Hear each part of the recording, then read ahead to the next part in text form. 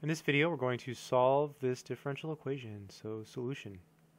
So this is a linear differential equation with constant coefficients. So to solve it, we'll start by writing what's called the characteristic or auxiliary equation.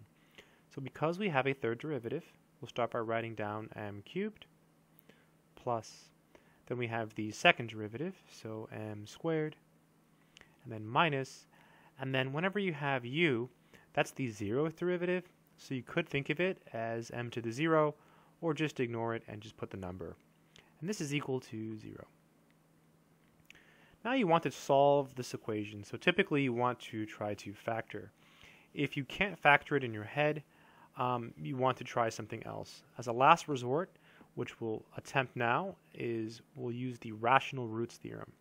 The rational roots theorem says that all of the possible rational roots are of the form factors of the constant term, which in this case is -2. It's always last over first. And then factors of the leading coefficient, which is 1. You see it's last over first, -2 over 1. The factors of -2 are plus or minus 1 and plus or minus 2. And the factors of 1 are just plus or minus 1. So 1 over 1 is 1. And then 2 over 1 is 2. So these are the possible rational roots. Okay, these are the possible ones. So now what we do is we check. And to check, we use synthetic division. It's a good idea to always start by checking 1. So let's check 1. So when you check 1, what you do is you put a 1 here like this, and you put a little box. And then now you write the coefficients down of your characteristic equation. So it's 1, 1, and then here's the tricky part: 0, -2. You say, where'd the 0 come from? So there's a 0m here, right? So it's really easy to forget the 0. And then you draw a line. And then you bring this one down, so 1. And then you multiply. 1 times 1 is 1. Then you add. 1 plus 1 is 2. Then you do 2 times 1 is 2. And then you add. 0 plus 2 is 2. Then again, 2 times 1 is 2. And then you add and you get 0. Again, you bring down the 1. 1 times 1 is 1. You add. 1 plus 1 is 2. 2 times 1 is 2. You add. 0 plus 2 is 2. 2 times 1 is 2. You add. -2 plus 2 is 0. So now you go with 1 less. This is cubed. So it'll be 1 times m squared, which is just m squared plus 2m plus 2 equals 0. And then you set that equal to 0. By the way, when we get 0 here as an answer, this means something. It means something very important. It means we're done.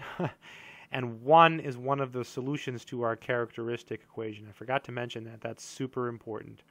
So this is a root or a solution to our characteristic equation. Looks like it says Tom here. It's plus 0m. Let me scratch that out. Okay, so to solve this, we can use the quadratic formula, or we can complete the square. So let's go ahead and complete the square. Oh, by the way, if you don't get 1 here, 0 here, say you get something else, then you just keep trying, right? You keep trying these over and over again until you get 0. That's how you know to stop, okay?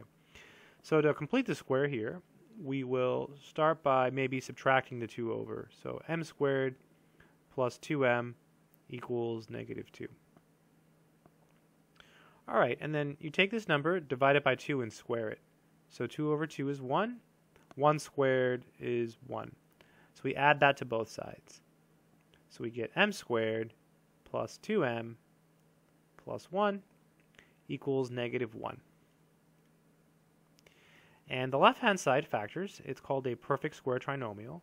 You put an m here, you put a parenthesis here, you put a 2 here. You keep the sign, always. And then you just divide this number by 2, always, no matter what. So, boom.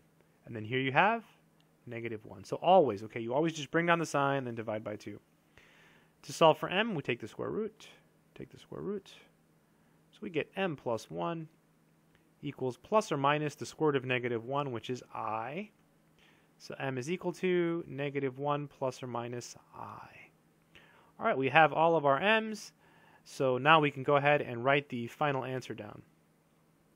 So recall that when you have complex conjugates like this, the answer is C1 e to the alpha x cosine beta x plus C2 e to the alpha x sine beta x.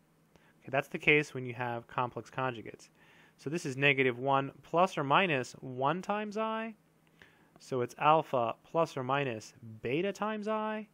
So alpha is negative 1, and beta is actually equal to 1. So we're going to plug those in here. So let's go ahead and write the final answer down, because we have to basically combine this with this answer here. Let's do this one first.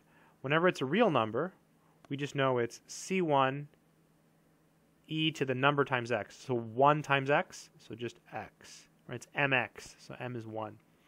Plus C2 e to the alpha, so alpha is negative 1.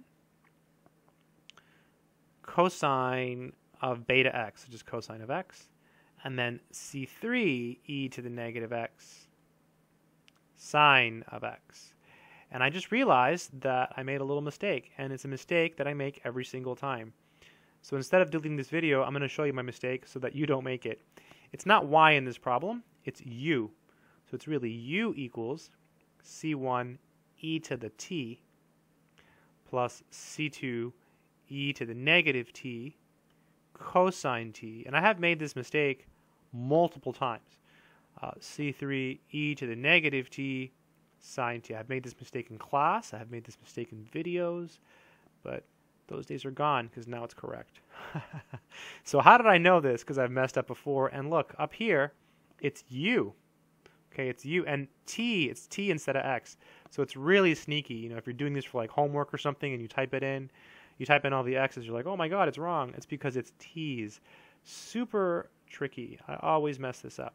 So I hope this video has been helpful in some way. Good luck.